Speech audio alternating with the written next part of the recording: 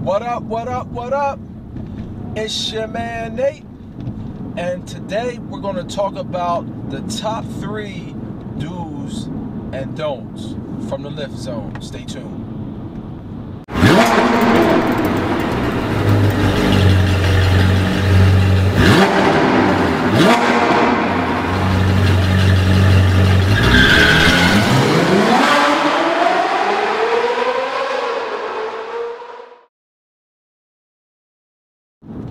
What up?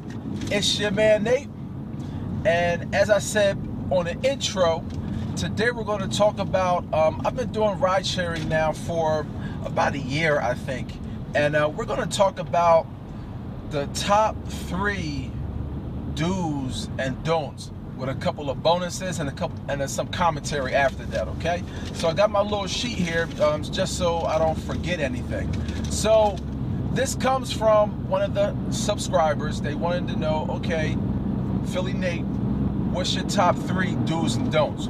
So let's start with the do's first. And a lot of you guys probably already know this stuff, and it's trivial, but if you miss it, it can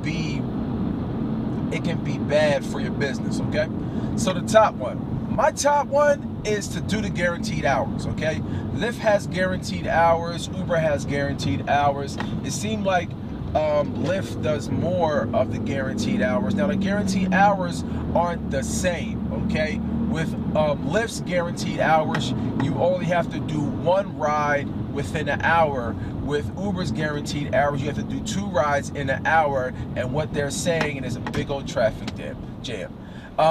What they're saying is that if you do a ride, I'm talking about Lyft, or 2 rides when you're talking about Uber, within the hour, then I guarantee you a certain amount. I think this is awesome because it's kind of like having a floor.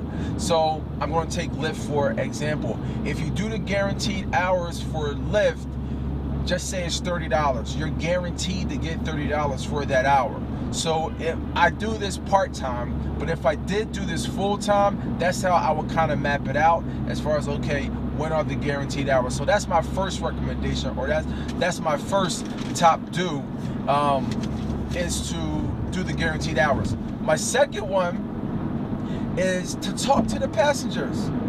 Talk to the passengers. Now, not every passenger is going to be anti-social, or social, excuse me. Not every passenger is going to be social. There's going to be some that are hermits or recluses, and they're just going to sit in the back and they're not going to say anything. That's fine. But for most people, okay, they want to talk. It's an experience. That's one thing that separates us from a lot of cab drivers. Not all cab drivers, but a lot of cab drivers, is that when we're doing this riding service, it's like riding with a friend. Okay, so if you do want to increase your tips, if you do want to increase your ratings, talk to the passengers. Okay, talk to the passengers. So that's my second one. And my third one is, man, keep your car clean.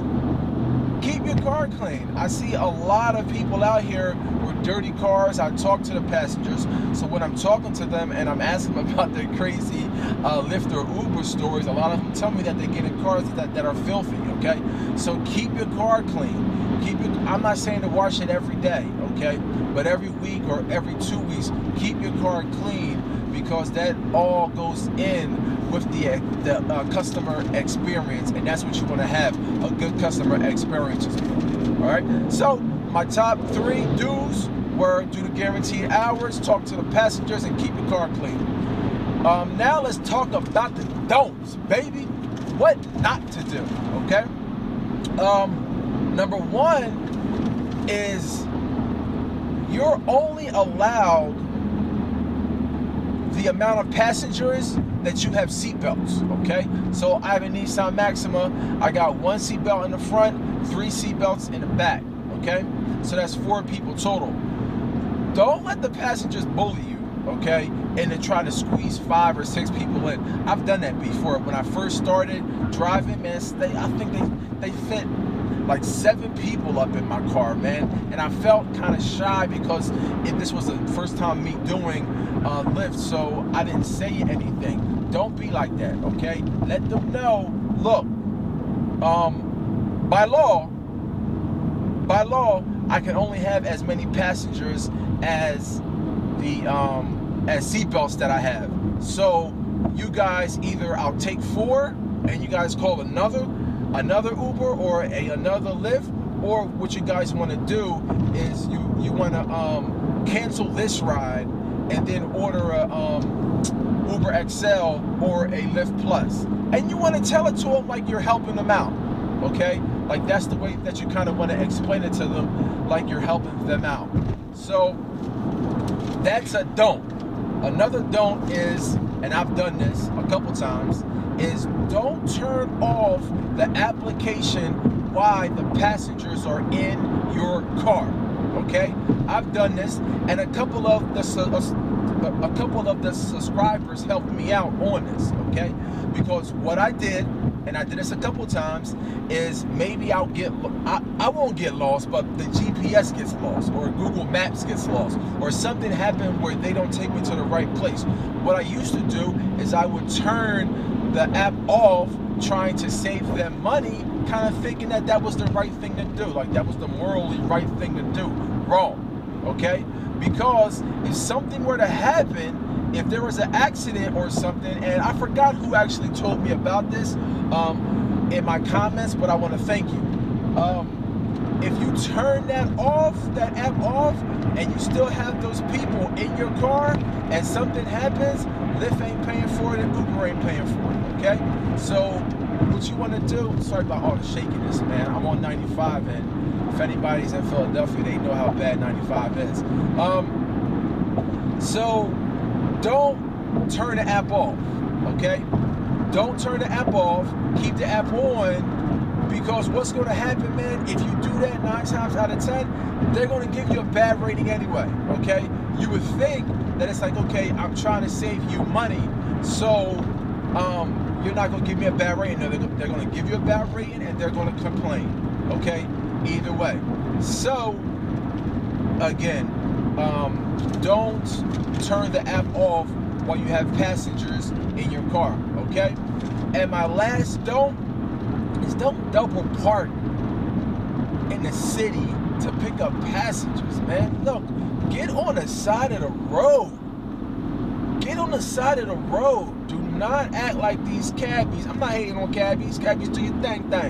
But Lyft drivers, ride-sharing drivers, Uber drivers, do not stop in the middle of the road, okay, to pick up people. Number one, it's not safe, okay, for you or the passenger, because if somebody's not looking and they come in the back of y'all and they hit y'all, it's not a good look.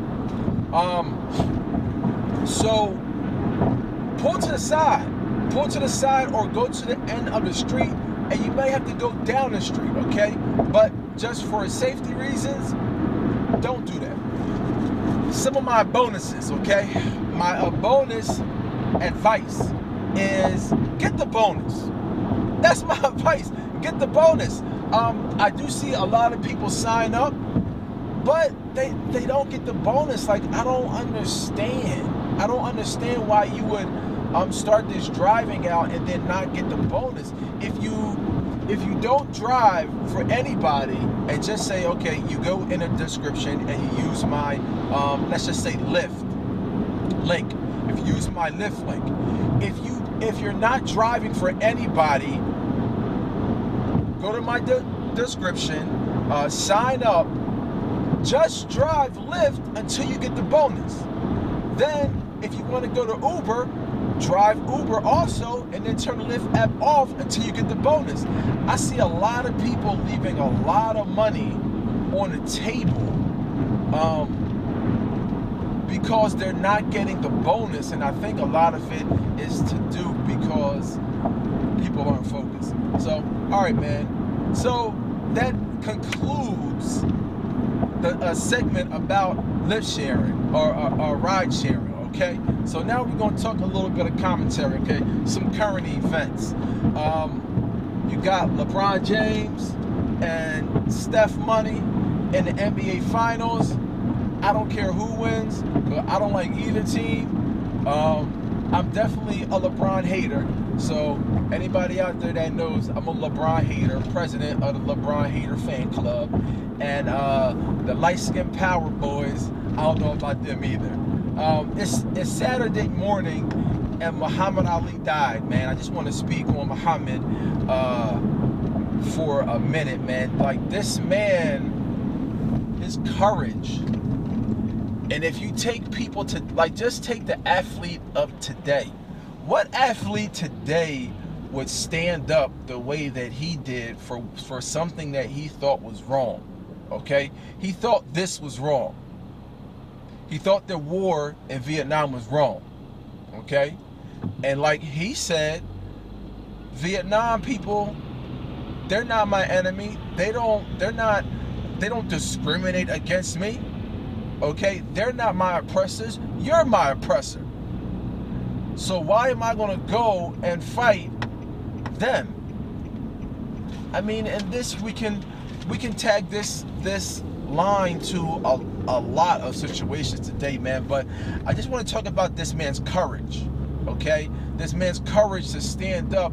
And right now we kind of live in a world where a lot of it, man, is about money. It's about money, and it's about money, man. And this man showed you that it's not all about money. All right, what do you believe in? Okay, what's your principles, man? And this went against his principles. And instead of selling out, he stood up tall. He stood up tall, man. Shout out to Muhammad Ali. And I mean, past the moral fiber, man was the greatest heavyweight champion ever. Okay. Would he have beat Tyson in his prime? Oh, I don't know, man. Tyson was a bad boy in his prime. But Ali, I mean, he took on all competitors. And I mean, it was a different age at that time, because they fought like 14, 15 rounds, man. Not like fighters of today. And Floyd Mayweather saying that he can beat Muhammad Ali. Like, please, man. So shout out to Muhammad Ali. Look, if you're in the Philadelphia area, if you're in the Philadelphia, Delaware, New Jersey area, and you are looking for another opportunity, another money-making opportunity dealing with nutrition and health, okay, email me at LyftZone at gmail.com. LyftZone at gmail.com. If you can't remember that, then just go in the comments and shoot me your email, okay? And then what I'll do is get you the information, okay? And we can take it from there, man. Look, it's your man, Philly Nate. I'm out. If you do have any suggestions on some topics that you want to see, holla at your boy. All right, I'm out.